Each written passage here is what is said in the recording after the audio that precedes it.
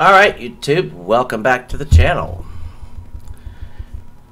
Today's topic is Pelosi gunning for the White House? We're going to talk about that right after this. Because I am hard, you will not like me. But the more you hate me, the more you will learn.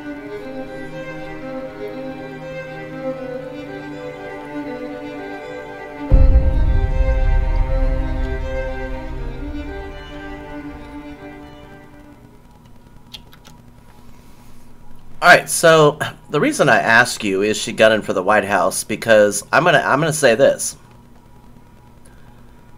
If they are successful in convicting Donald Trump on these trumped up charges, she will be next in line. You didn't know that, did you?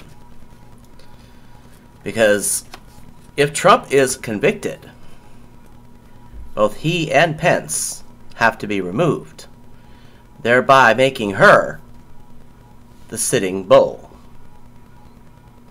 Now, this changes my opinion a little bit about, this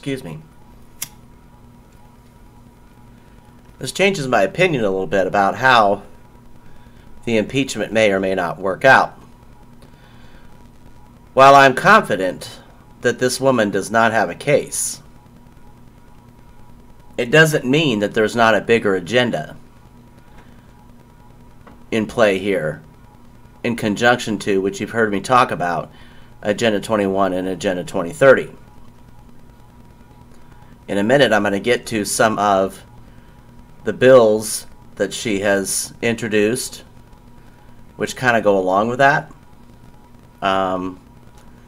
Such as a Government for the People Act, basically allowing a little bit more leeway on political contributions by us. Why is it called Government for the People Act? Not everybody contributes to politicians. I sure don't. No, absolutely not.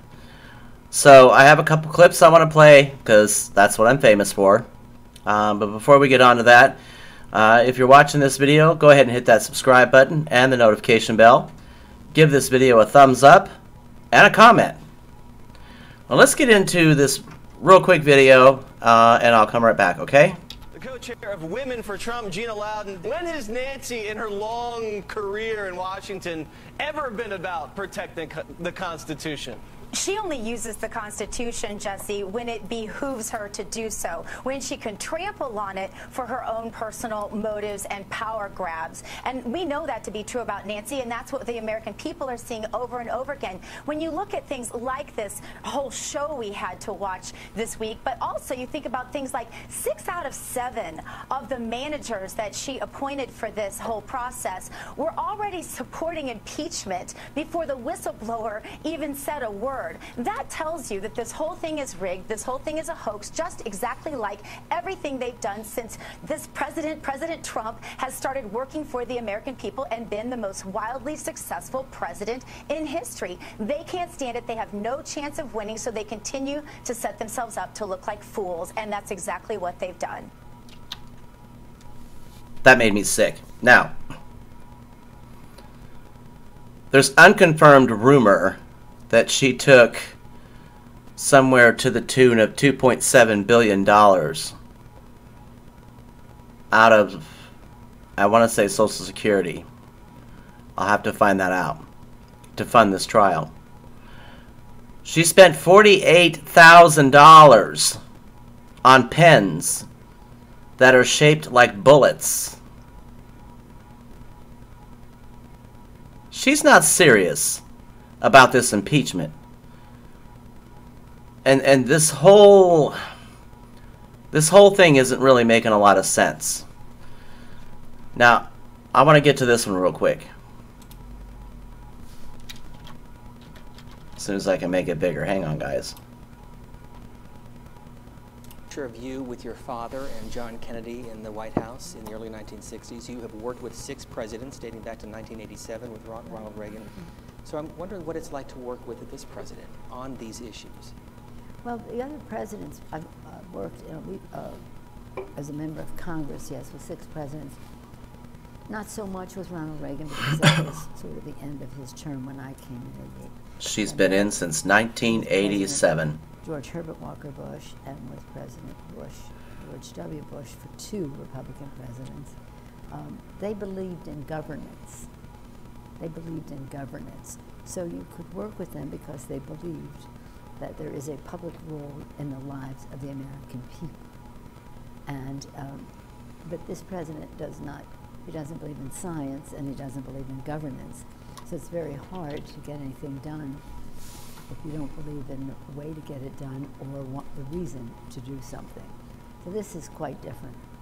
But again, I have always respected the office of the president. Really? The presidency, as I would hope they respect Article 1, the Congress of the United States. And it was much different to work with the other presidents than with this president. Did you hear her say she respects the office of the president? Did you hear her say that it was easier to work with the other presidents because basically they could be manipulated into getting things done the way she wants them? Which begs the question, is she gunning for the White House? I have to ask that. Because if she's so confident that this is going to go through, and like I said,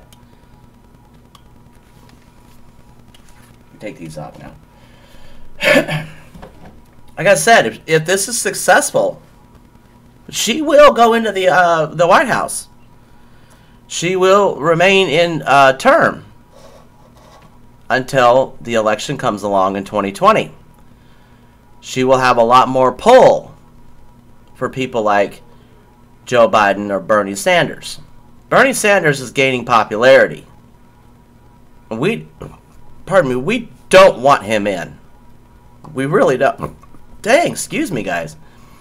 We really don't want him in. I had pizza. Because if we have him in, between him and her, we're doomed. Like I said, it's starting to make a little bit more sense. Go ahead and follow me on social media. Subscribe. And give me a comment. Let me know what you think.